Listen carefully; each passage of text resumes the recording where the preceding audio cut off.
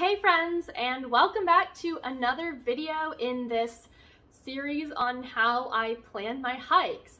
So last time we took a look at the weather and talked about some of those logistics for this trip, and the time before that we actually planned the route and decided we would do about 2.5 to 3 days on the foothills and palmetto trails.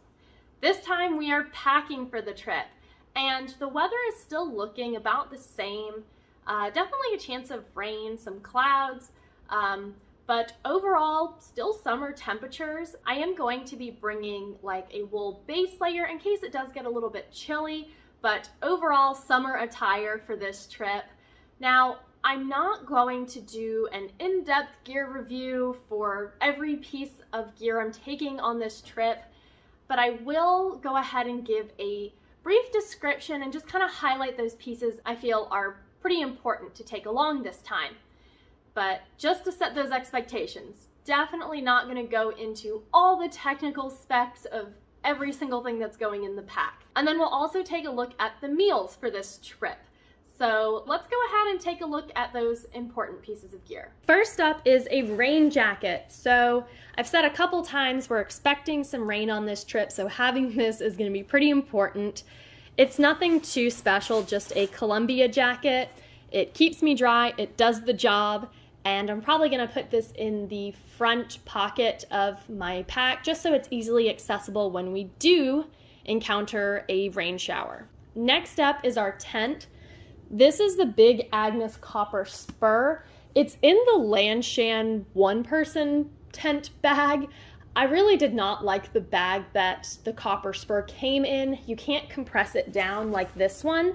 So I just kind of swapped the tent body and fly out and put it in this bag that I prefer. And then our tent poles. Because I'm going with a friend, we're gonna need a 2-person tent, and we're gonna kind of split the weight on this one. So I'll carry the tent body and fly, and she'll carry the stakes and the poles. Next up is my sleeping bag. I usually carry a 30-degree bag, the Bishop Pass by Mountain Hardwear, but that's definitely not going to be necessary this time. So instead I'm going with the Aegis Max down sleeping bag. It's a pound and a couple ounces, so definitely a lightweight option, and you can see it compresses down to smaller than the tent. This bag is not going to keep you warm anything below 45 degrees. And so we are gonna have summer temperatures during the day, but there's a chance it might get chilly at night, like in the 60s or 50s. So this is gonna be a good lighter weight sleeping bag that'll still keep me warm if it does get a little bit chilly. Now let's talk about my bear bag line kit. One of the campsites we're gonna stay at is going to have bear cables, but the other one will not, so we'll need to throw a line to store our food at night.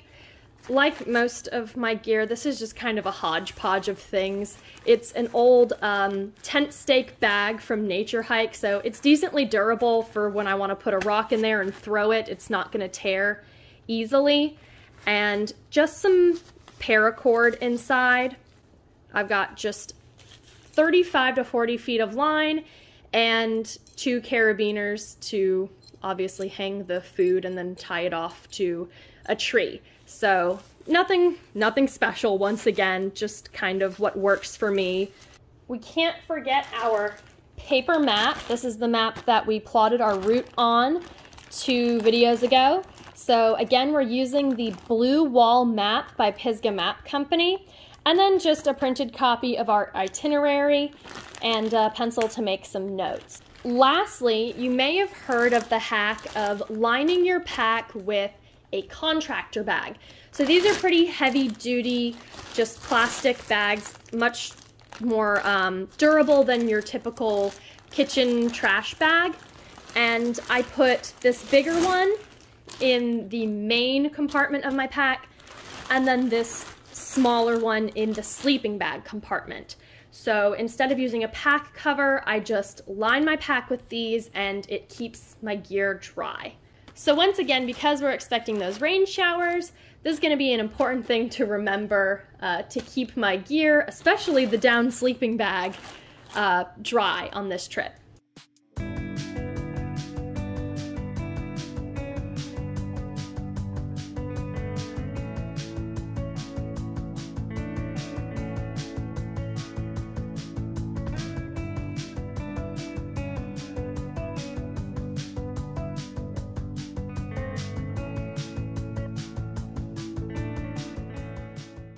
Something I forgot to mention earlier were the trekking poles.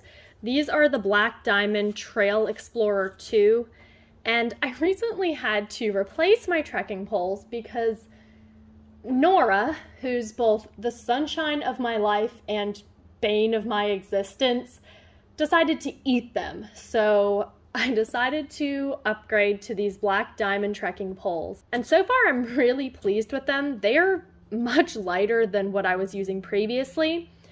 And while trekking poles aren't 100% necessary on this hike, they'll be pretty handy because we will be going up and down some steep sections when we come off the Foothills Trail into Table Rock, as well as on the Round Top Mountain passage of the Palmetto Trail. There's going to be some steep upward climbs, and so these will definitely help out. Also, the tent we're taking, the Copper Spur, has a porch mode feature where you can use your trekking poles to extend that vestibule out into a porch. So we may try that out, we may not, but we've got the poles just in case we do want to try that feature. Last thing we're going to talk about today before wrapping up are meals. For this trip, we're going to need 2 dinners, 2 breakfasts, and 1 lunch. We're going to be getting to the trailhead a little after lunchtime, our first day, so we'll probably pack lunches or pick something up. And for our 3rd day, we're also hoping to get off trail a little bit after noon, so we'll get lunch out then too. So first night, we're gonna try these Peak Refuel freeze-dried meals. It says 2 servings, but let's be real, just a small half package serving is not gonna cut it. So we'll probably each eat 1 packet each. And second night, dinner will be Kathmandu curry and 3 cheese mac and cheese. And we can, you know, share them, or one person takes one and another person takes the other. And then breakfast, super simple, just instant milk and Cheerios the first morning, and then granola for the second morning. As for our lunch, we're gonna do peanut butter and jelly, which I'm gonna pack in Ziploc bags a little bit closer to the day of the trip. And then of course we've got all kinds of bars and snacks for in-between meals. We are gonna pack 1 extra meal just in case, because there's always a chance we may be still on the trail around lunchtime our 3rd day and getting hungry, so we'll have something to eat. Or if we find that we're hungry after dinner one night still, we'll have extra food just in case. So this is our menu for the trip. Now, I don't count calories. I know a lot of backpacking blogs and channels emphasize and stress the importance of making sure you're tracking like the calories per ounce in every bit of food that you take with you, but that doesn't work for me.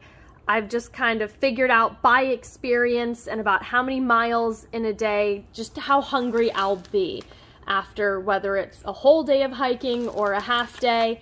And I do go by 1 pound per person per day, just as like a general guideline, but sometimes it's over, sometimes it's under. I've just, like I said, learned from my own experience how much food I'm going to need and how hungry I'll be. And same thing for my friend. We've backpacked together before, and that system works pretty well for both of us. All right, we are pretty much packed. The only thing left to do is actually hit the trail. My pack weighed in at about 23 pounds. Obviously, the length of a trip is going to change that, so a week-long trip on the Foothills Trail is going to be way heavier than just a weekend at the state park. I really don't keep track of things like base weight. I just pack the bag and then weigh it at the end. And if I think that the weight is a little unreasonable for the length of stay I'm going to be out on the trail, then I will go through the bag again and just reassess some pieces that might not be necessary to try and cut the weight down. So it's usually 28 pounds for like a week-long trip and 22-ish, maybe a little over for 3-day trips. That being said, next time we're gonna be actually out on the hike. You guys will be watching the highlight reel from the comfort of your own home. I hope you've enjoyed this series on how I plan my hikes thus far. Like I said in the beginning, this is definitely not the only way or best way. Everyone has their own process and method for how they plan their backpacking trips. Just wanted to give you a little bit of insight into how I plan mine. So as always, thank you so much for watching, and I can't wait to see you again next time when we'll actually be on the trail. Tracing my footsteps through